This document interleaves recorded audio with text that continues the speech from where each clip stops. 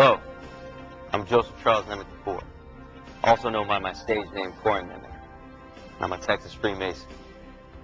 You may know me from some of the many roles I've played so far in my career in movies and television programs, but my role as a Freemason is one that I hold very dear. I'm in the Masonic Library at the Scottish Rite Cathedral here in San Antonio. Now, I really like researching our Masonic history and symbolism. Take the Masonic apron, for example. You see all different sizes, drawings, symbols, colors, and so much is written on the subject. Everything from the first clothing worn by man to astrological symbolism of the four elements of nature and its relationship to the triune self of man. Now, Texas Freemasonry, it's more down to earth. In fact, Article 273 of the laws of the Grand Lodge of Texas states, "The apron shall be 16 inches square, with a drop in the bib of 6 inches to the triangular point." And your first thought might be, it's very basic, nothing very exciting. But let's take a closer look. There's a geometry here, brought to life with computer-generated illustrations by Brother Pete Martinez, past master of Tyler Lodge, number 1233, and a member of the Texas Lodge of Research. You know, the guys who wear replicas of the original Grand Lodge of the Republic of Texas apron. So Brother Martinez, seeing the vision of Article 273, used only ruler and compasses to illustrate the geometry of the guidelines we Texas Freemasons use for our Masonic aprons. Brother Martinez first laid out a 20-inch by 20-inch grid. A 20-inch diameter circle is drawn inside the grid. Next, 2 straight lines are drawn from the bottom center to each of the upper corners of the square, which, as you see, creates a letter V. Now, where the 2 lines cross the circle, 2 more lines are drawn down to the bottom, and a horizontal line connects them at the top.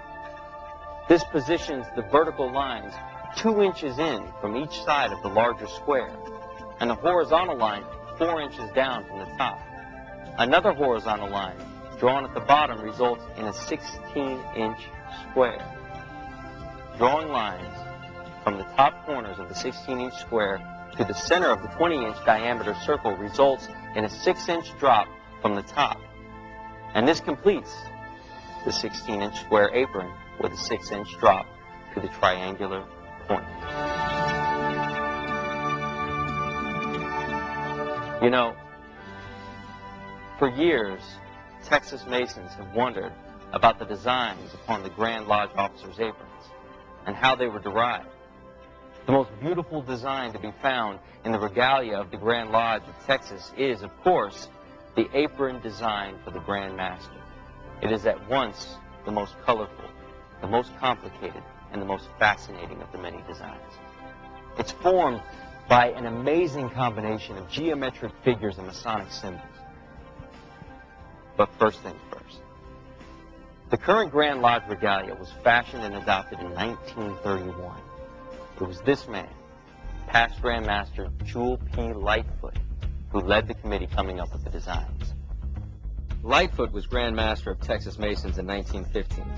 In fact, at the time of his death in 1950, this former Texas Attorney General had held every high Masonic honor within the Blue Lodge, the Knights Templar, Royal Arch Masonry, and the Shrine. In present day, Jewel P. Lightfoot is best remembered for what is hailed as the most notable contribution to Masonic literature in recent times. This book, Lightfoot's Manual of the Lodge, represents some 30 years of research and acclaimed by the then Grand Lodge leadership as a work of art, a masterpiece. Everything to be desired in a monitor both editorially and mechanically. Lightfoot himself said the main objective was to restore, as far as possible, the language employed by the early lodges of England and colonial America, so that uniformity in the work may be preserved in harmony with the rites and ceremonies of ancient craft masonry. To restore to the emblems and symbols those features which are essential to reflect, in a concealed way, the original and true significance. In this booklet is even greater detail surrounding the development of Grand Lodge Regalia, plus events surrounding the presentation of the Regalia to Grand Lodge. The emblems found on the bib and in the lower corners of the Grand Lodge aprons are both colorful and meaningful.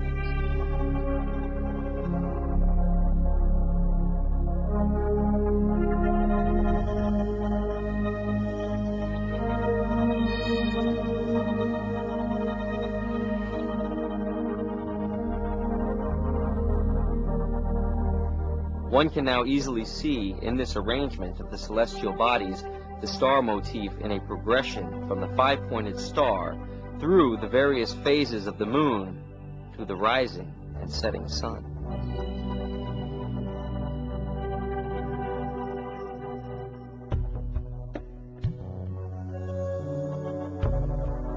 Lightfoot chose as the appropriate symbol of the Grand Tyler's apron the 9 arches through which the ancient neophyte had to pass to gain entrance to the temple, a symbol which figures prominently in one of the cryptic degrees. Continuing the allegory, the neophyte is met by the Grand Pursuivant and conducted to places and stations of the Grand Officers. That of the Grand Pursuivant is an encircled triple tau cross, the signet of our 3 ancient Grand Masters, a symbol highly esteemed by Royal Archmasons. As the triple tau is comprised of 6 angles of 90 degrees, or the 4th part of a circle, it contains the same number of degrees as the signet of Enoch, and signifies by right angles what is shown by the others in triangles, the sublime symbolic character of the 3 rulers of the lodge when at Masonic work. The design of the Grand Junior Steward's apron is an encircled inverted isosceles right-angled triangle which fills half the circle, a symbol of matter and mind. In the star motif progression, we may designate this symbol the 3-pointed star.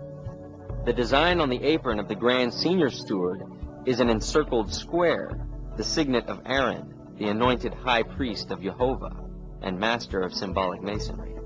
He was commanded to wear this symbol at all times when he entered the Holy of Holies on pain of destruction.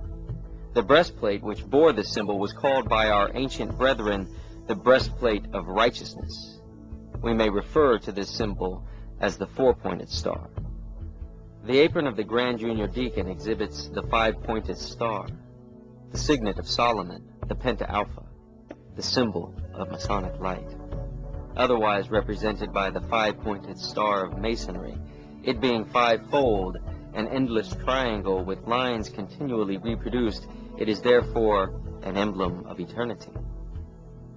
The apron of the Grand Senior Deacon, the first of 2 digressions from the star motif, introduces one of the most familiar and important Masonic symbols, the encircled 47th problem of Euclid, the signet of Pythagoras, considered by many as the wisest of philosophers. It is the most celebrated problem in geometry on which ancient craft masonry is founded. It signifies the divine order of creation and was hailed by our ancient brethren as the symbol of divine providence, which is perpetual creation. The apron of the Grand Marshal is embroidered with an encircled 6-pointed star, a signet of King David, a triangle upon a triangle, composed of 2 equal and equilateral triangles whose bases are opposite yet parallel. This 6-pointed star was hailed by ancient brethren of all nations as the symbol of divine humanity, the image of God in man. On the Grand Orator's apron is the 7-pointed star, signet of Moses, the man of God who went up to the east in Sinai and received 2 tablets of the law. This symbol is the 7-fold endless triangle, it being a geometric figure composed of lines which return upon themselves to infinity by the number of perfection, 7, was hailed by our ancient brethren as the symbol of divine perfection in all things. The emblem gracing the apron of the Grand Chaplain, the 2nd digression from the star motif, depicts the 2 tablets of the law, one signifying the duties we owe to God, and one the duty we owe to man. Both are joined in one block, signifying that one cannot be broken without also breaking the other. Note that the squares of the entered apprentice and fellowcraft lodges, as here presented, have the horizontal arm twice the length of the perpendicular, which conforms to the squares made by the Tau cross. On the apron of the Grand Secretary is embroidered an encircled 8-pointed star, the signet of Melchizedek, king of Shalom. The octa alpha, or 8-fold endless triangle, is composed of lines continually reproduced to infinity by right angles, horizontals, perpendiculars, and diagonals.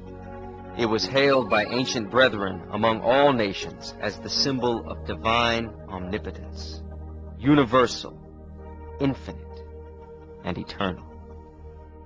The circled 9-pointed star adorns the apron of the Grand Treasurer, the signet of Enoch, 7th from Adam.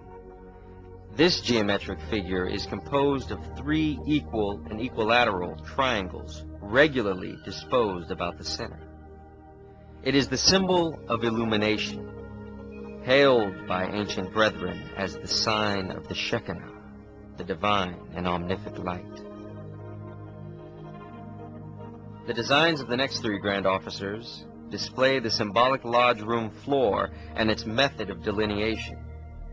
The designs on the Grand Junior Warden's apron show the manner of delineating the floor of the symbolic lodge room from the triangular upturned apron bib, its main body, the keystone, and so on. The Grand Senior Warden's apron displays the symbolic lodge room floor, including the tessellated border imposed upon a circle, its central figure, the Passion, or Calvary cross, ringed.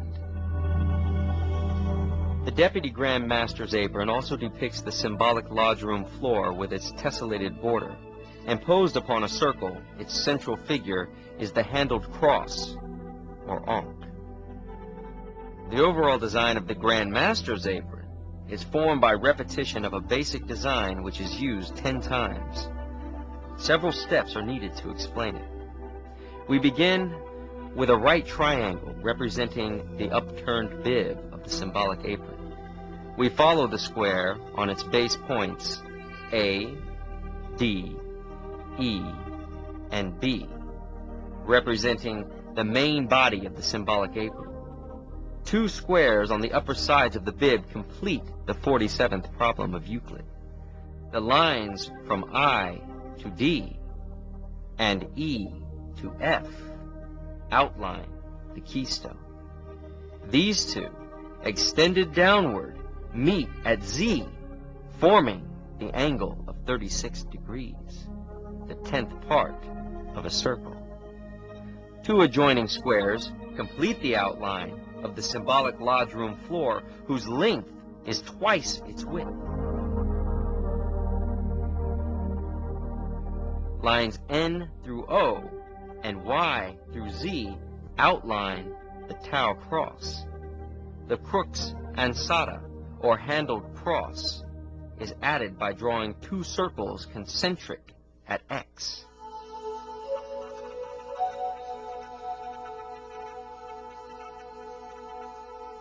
Ten of these symbols complete a circle and the design on the Grand Master's apron.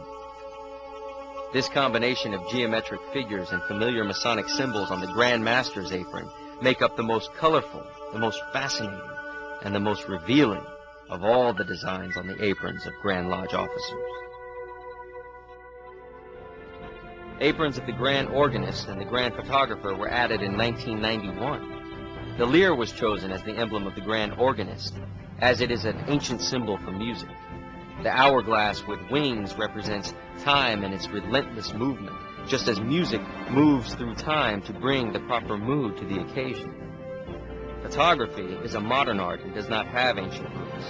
However, there are cave paintings and hieroglyphics that served the same purpose in ancient times. These artists progressed to using a palette and a brush to mix colors and record images for posterity.